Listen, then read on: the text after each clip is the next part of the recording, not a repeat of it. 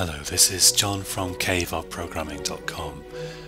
This is the first in a series of advanced Java tutorials on user interface programming in Java. And to create user interfaces in Java, we can use the Swing user interface toolkit, which is built into the JDK. And in this tutorial, I'm going to create a really minimal Swing application. We're going to build it up from scratch. So I've got a public class app here with a main method, and I'm going to start by using the JFrame class. So JFrame is a Swing class, and I'll say JFrame equals new JFrame, and this JFrame is the main window of our application. So you'll typically have just one of these in every Swing program. I'll press Ctrl-Shift-O to add the relevant input here, and in here I can specify a title for the frame, so I'll say Hello World Swing. Now if I run this application, it will run, but the JFrame would be invisible, which is no use at all, of course. So to make it visible, I have to say frame.setVisible true. If I run this, I get this frame, but firstly it's tiny, and there's also another defect, because if I click the cross in the corner to close it, the application doesn't actually terminate. You can see that it's still running here. So I'll click the terminate button in Eclipse to get rid of it.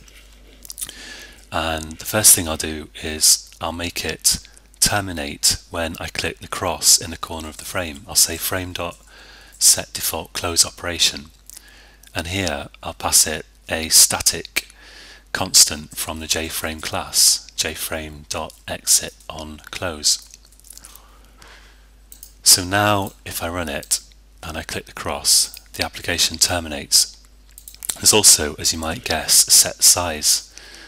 So I can say set size, and I'll set it to width of 500 and a height of 400.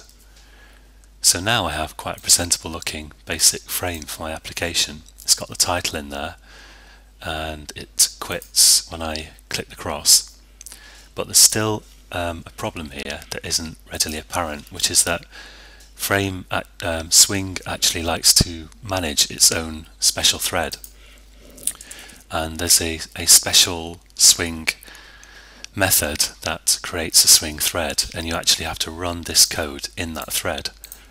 So to do that, I'm going to use Swing utilities .invoke later. Now, invoke later will run my Swing code in a special Swing thread, and it expects a class that implements the runnable interface.